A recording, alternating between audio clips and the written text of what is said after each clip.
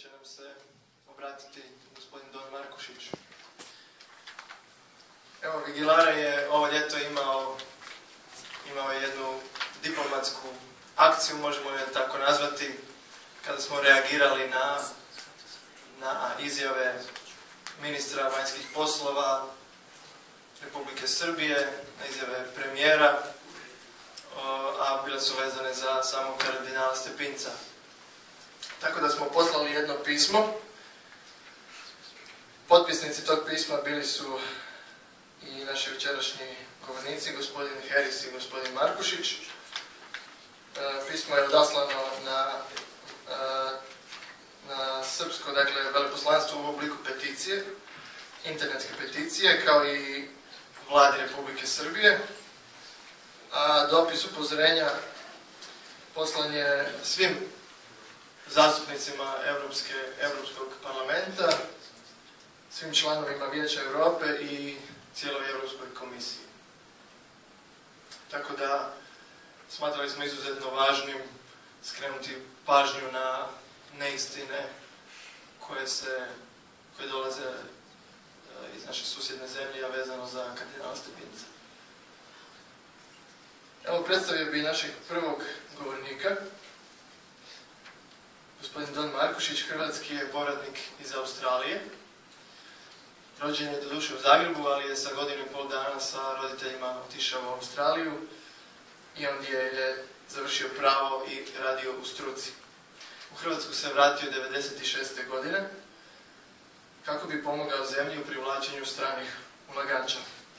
Danas ima svoj vlastiti odvjetnički ured koji se bavi stranim ulaganjima te trgovačkim i korporativnim pravom. Praksu je pohađao u Engleskoj i Walesu, te postao prvi anglosaksonski odvjetnik koji je primljen u Hrvatsku odvjetničku komoru. Bivši predsjednik Američke gospodarske komore, a trenutno je potpredsjednik organizacije Transparency International Hrvatska, kao i predsjednik Azijsko-pacifičke gospodarske komore, čiji je i osnivač. Naslov njegovog izlaganja je Stepinac, čovjek, ime i nacija s kojim se još uvijek manipulira. Evo, gospodine Markušić, izvolite.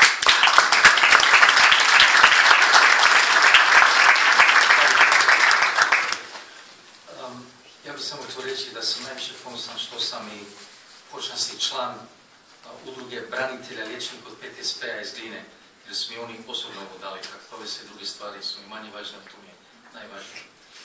I would firstly like to thank my fellow Aussie Vicepresident for giving me this opportunity, because it is indeed a great honor and privilege to be speaking to you today in defense of Cardinal Stepinac. Vice is ill and unable to see the fruits of his labor. He and his colleagues at Vigilare have done a sterling job in putting this magnificent conference together, and he's in our thoughts and prayers during his convalescence, and get well soon, mate. It is a great honour and privilege to be on the same bill as Dr. Robin Harris and Dr. Igor Christo, who are the foremost authorities in the fields, let alone on Stepinac. So this begs the question, why am I on the same bill as these eminent authorities talking about Stepinac? I'm actually here representing each and every one of you because I want to show you that private initiative is required by a voluntary organisation and individuals in order to combat lies and deception. I will be talking about how 3 individuals took on the Serb government. I would like to say one, but there's still a lot of work to do. But at least we made a dent in their campaign against Cardinal Stepinac and Croatia, for that matter. The title of my talk is Stepinac, a man, a name, a nation, still being manipulated. So it's not just about Stepinac, but our nation that is being manipulated. And it is not just being manipulated recently, or today, but still being manipulated since before the communists took power, during and after they fell from power. In his opening chapter, entitled The Lie, Dr. Harris quotes Aloysius Stepinac, who said that communism was born of lies, lives by lies, and will die from lies. He goes on to say that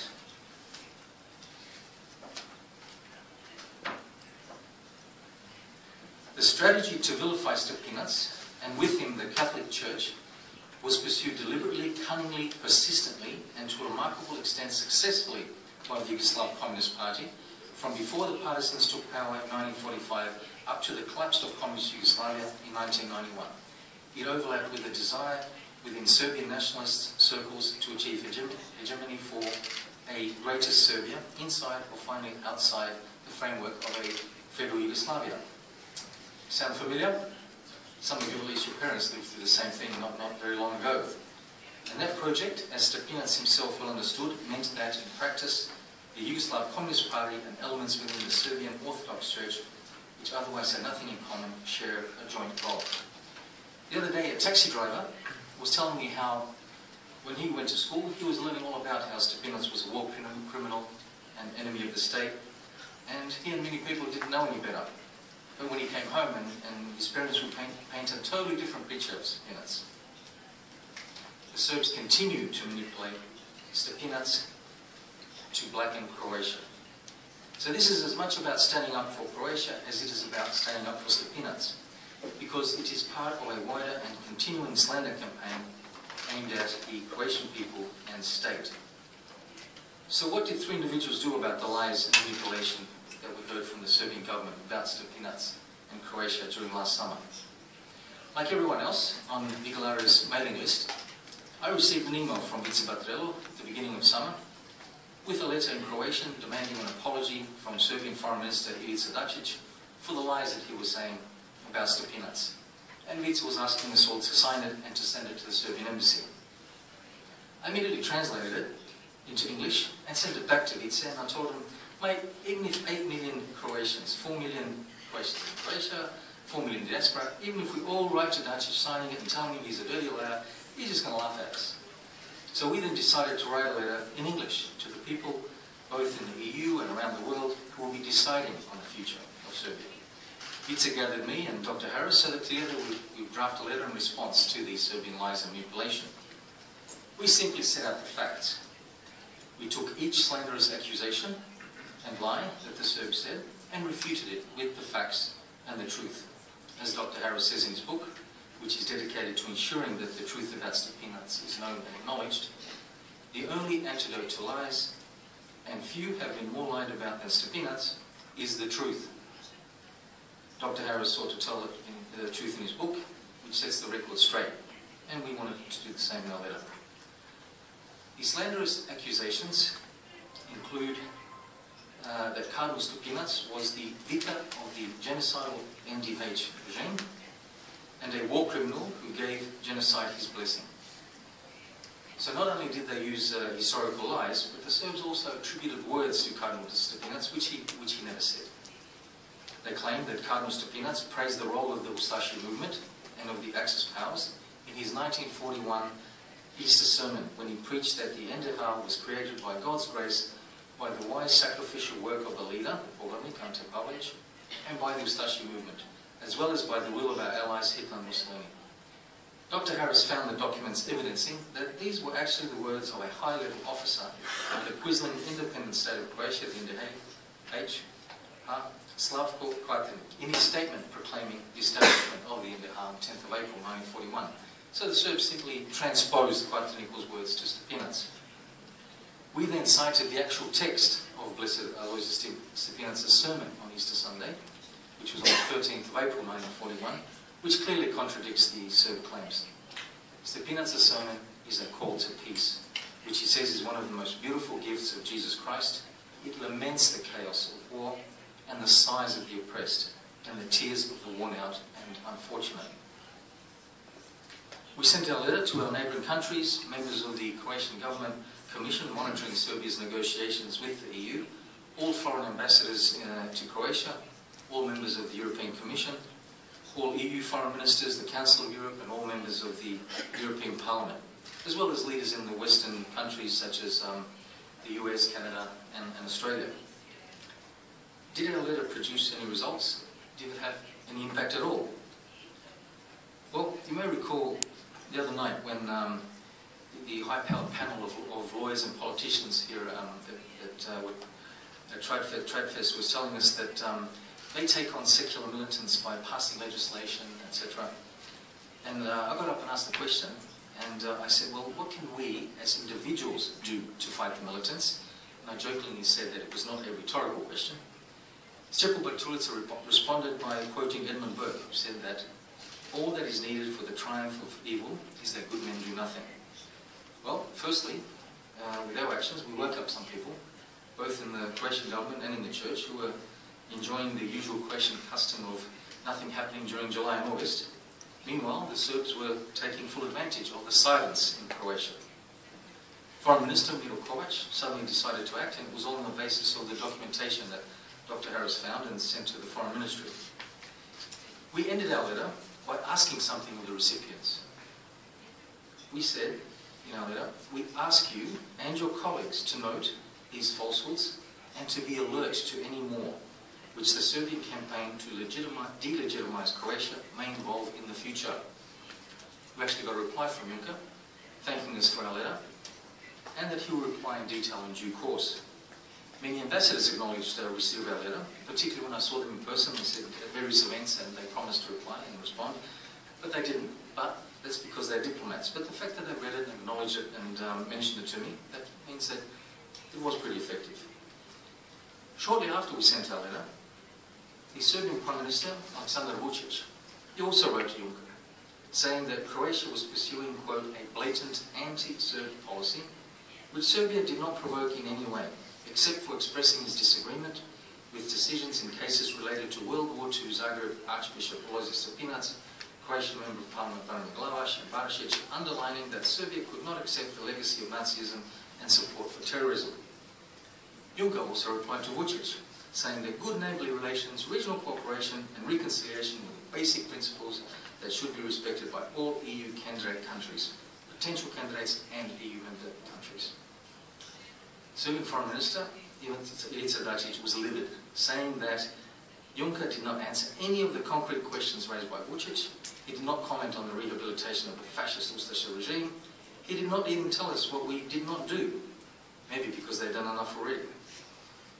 Dačić said that this cannot continue. We did not ask you about world peace, but about the anti-Serb policy of an EU member country which jeopardizes peace and stability in the region.